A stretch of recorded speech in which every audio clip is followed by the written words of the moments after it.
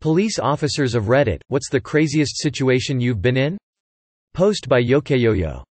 Definitely the time that an older, mentally ill woman tried to burn her house down because she believed that was the only way to disarm the atom bomb in her attic. I got her to walk with me to my car and get in the back by telling her it was the only place she'd be safe.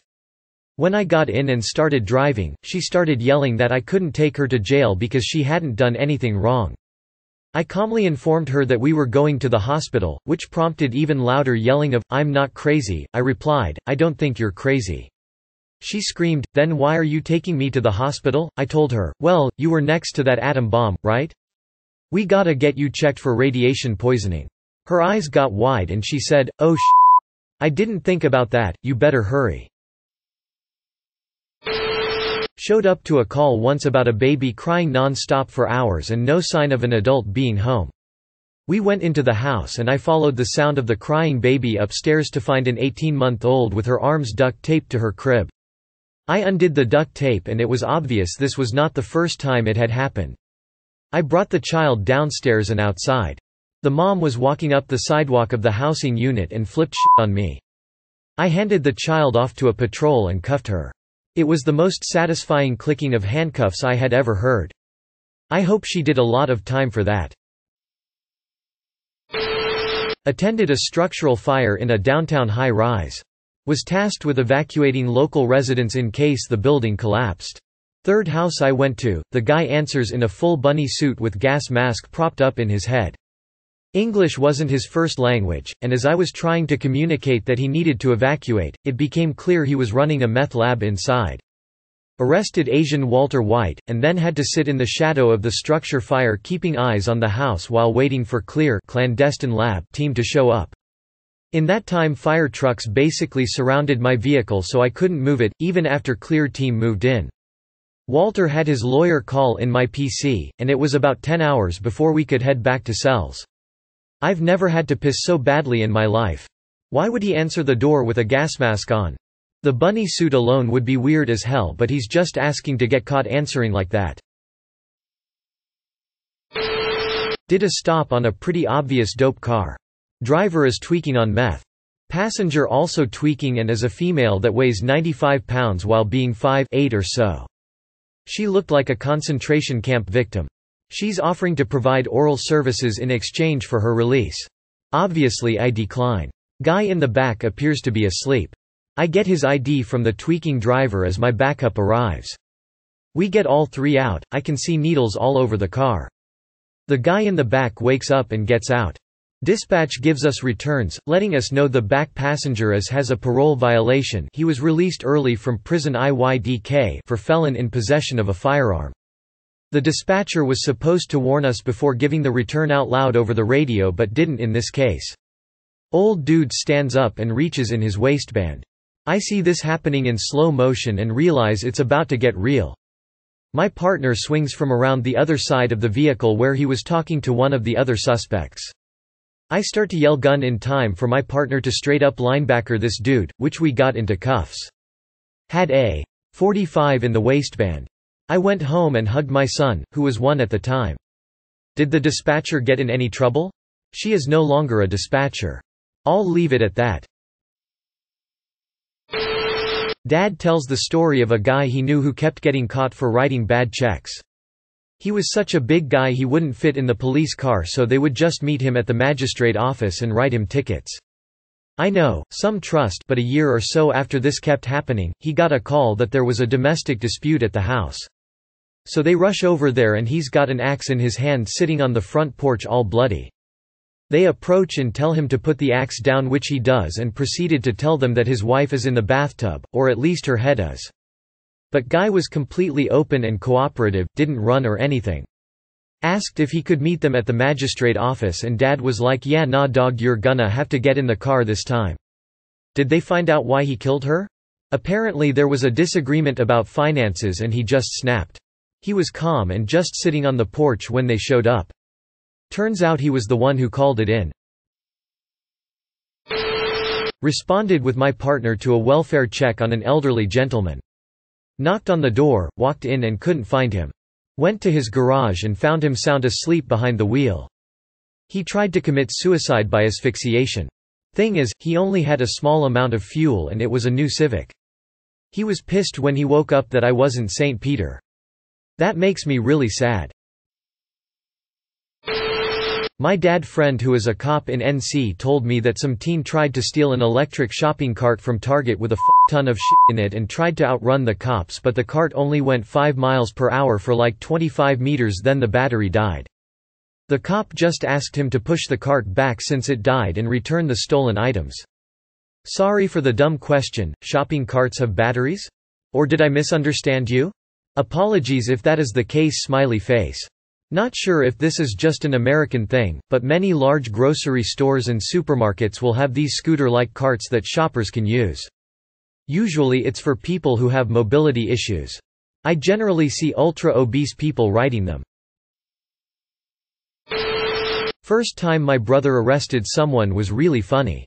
He and his training officer were working the graveyard shift and got a call for suspicious activity at a house. They arrive and the homeowner says there is someone sneaking around his house that shouldn't be there.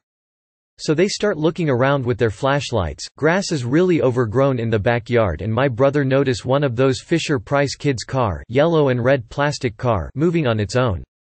They found their guy, naked and high AF, trying to hide under the kid's toy and crawl away. Training officer says, well, he's yours, rookie. Had my brother cuff him. Guy didn't want to go to jail and put up a naked fight and take the guy to jail. I'm touching all the candy. Not a cop, but a cop friend of mine in SE Washington, D.C. He got a domestic disturbance call and arrived to a calm scene. The husband explained he and his wife had been arguing, and that she had gone over the top, but they were both fine now. The wife confirmed the story, but stated she didn't want the husband back in the house that night. My friend asked if the husband had a place to go, and he agreed to go to his mother's house for the night. The husband left, then my friend and his partner left soon after. About an hour later, they get a call back to the same house. When they get there, the husband is in the kitchen dead. The wife explains that right after the police left, her husband came back and resumed arguing with her. He got in her face and she stabbed in the neck with a chicken bone, hitting his carotid artery. She felt threatened and decided to attack him with a chicken bone? Boy, I got a bone to pick with you. While serving in South Korea, my team was on patrol in the local drinking village when we heard someone drunkenly singing the U.S. national anthem. At a loss for where this individual was, we finally looked up and there he was. Tight rope walking on the ledge of a building 3 stories up. This is when precision of language is of vital importance. Especially when dealing with a drunk. The sergeant on scene said, "Hey, come down here." The drunkard said, "On my way," and proceeded to step off. Under the impression I was about to witness my first death, I was in shock. Through some bit of weird luck, science, he glanced the hood of a slightly misted Daewoo truck and slid down to the ground. We ran over to him and he said, "Hey guys, how's it going?" He had open fractures on both femurs and after some makeshift splinting and controlling the bleeding, he was transported to the nearest hospital. Soju is a hell of a thing. My dad usually relates to when people ask. 1. Staking out one of LA's homeless killers, the Skid Row stabber. This one specifically targeted men who appeared to be homeless. So my dad was part of a task force that would assign one officer a night to be the bait. He remembers tearing up his clothes, putting them on, rolling around in the dirt, then on the street, and finally pouring a cheap bottle of whiskey out on them. He never washed this outfit so that it just got progressively nastier while he was on the task force. He would then lie down in one of the killer's known preferred areas, with his backup revolver because of its size underneath his body. He said he did actually manage to fall asleep a couple times, but mostly, even knowing there were a handful of nearby officers hidden and waiting for him to start screaming, he was too scared to do anything but lie there and shiver. 2. When he was a supervisor, one of LA's endless car pursuits entered his division's territory. His officers joined the chase, and then entered a new division as it kept going. He knew the supervisor of that division's patrol, so he hopped in a car to head over and help coordinate the chase. By the time he got there, the chase had turned to a foot chase. He radioed the other supervisor to meet him in the station parking lot as he listened to officers calling out updates on location. He had a gut feeling, and as he and the supervisor listened, started walking towards one of the walls. Sure enough, the suspect, completely lost, hopped over the fence. Literally caught the guy in my arms as he came over. I'll add a few others I know to be nutty, but he never gives out because of various reasons. 1. The King, 92 riots. He was stationed at the infamous Rampart station when these occurred as a patrol supervisor. We didn't see him for roughly a month, as he was often in the field managing a small group of officers who would move from one intersection to another, mounting high-visibility defense for 24+ hours to discourage rioting. This job amounted to them finding a high ground they could park the patrol cars in. Half the officers would then stand around the cars in tactical gear while the other half slept in the cars. 2. Frankly, I'd say his entire 9 years at Rampart were insane. The whole Rampart scandal broke out during his time there, and he obviously knew and worked with most of them at some point. I knew a few of them from spending a lot of time at the station, LAPD get-togethers. Some of the most surreal bullshit happened as part of this scandal, and the movie is a goddamn travesty not just for that meme-worthy AMA, but the fact it didn't tackle the wild shit that went down. 3. Prior to Rampart he did a stint with Air Division. He relates that often as the officer, he would be strapped into a harness and then would step out of the helicopter while it was flying, and would stand on the landing skid, leaning out until the harness supported him. This was 83 to 86. He spent most of the LA Summer Olympics like this. 4. The one shooting he speaks about was a situation that unfortunately isn't the rarest for police, but scares the piss out of me to think about, and added to my father's existing PTSD issues from Vietnam. He and his partner were called to a domestic dispute. The neighbors called in because it was getting louder than usual. They parked on the street at the end of the driveway to the home, and the moment they exited the car, the man pushed his wife and 2 kids out the door on the end of a shotgun. They all proceeded to have a shouting match while the man continued to hold his wife and kids at gunpoint. They were pleading of course for him to put it down, let them go, and everything could be sorted out peacefully then. He wasn't having it. During the argument, the man pointed the shotgun at my father and his partner and fired at them. My dad and his partner returned fire at the same time.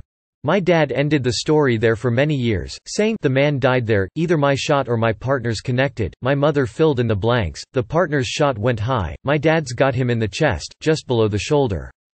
He was dead before EMTs arrived." About 20 years afterwards he finally opened up about the PTSD he had from this incident. "We were right, and every day I think about it, there's nothing I would change about what we did. Given all the circumstances, it was the right decision. If he was willing to attempt to gun down the police, we couldn't know what would happen to his family after he had shot us. Still, I shot him and killed him while his wife and young kids stood right next to him. They might someday understand why I did what I did. Might understand what a bad person their dad was, but I still killed their dad, right in front of them. Now that I'm a father too, I get exactly where he's coming from and why he can't shake the circumstances, even though he is convinced he did the best he could with the situation." I knew this kid in high school who got pulled over for a minor traffic violation.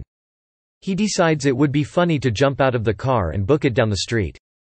The cops of course go chasing after him, and after a couple of blocks he stops, turns around with his hands in the air, and yells, "Psych." The cops didn't find it as funny as he did and they tackled him to ground and put him under arrest. I just can't imagine how crazy that must have been for the cops having someone flee like that and then turn around suddenly. This was before smartphones, AMD YouTube pranksters, so the kid was just doing it because he was an idiot. He came from a wealthy family though and didn't even end up in that much trouble for it.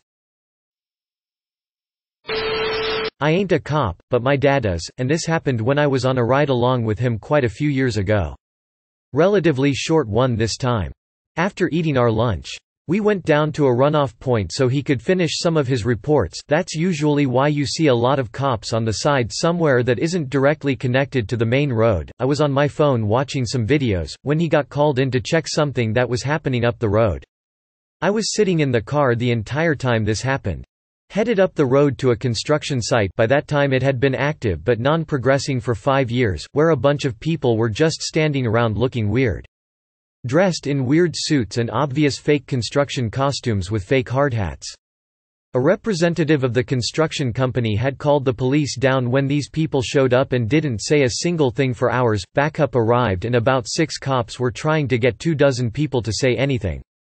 After a half-hour passed, every single one of the trespassers began to dance and music began to blare from portable speakers. It went on until the song ended, at which point one of the dancers stood up and said, "Danielle, Kyle has an important question for you." Everyone was motionless until the person who stood up started looking around and asked if either of those people were there.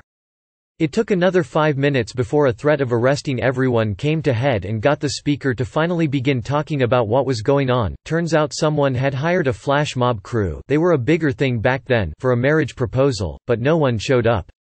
After all of that was done, my dad found out that the person who hired the flash mob did so to rob a jewelry store up the road and assumed that the flash mob would draw all the police to the site.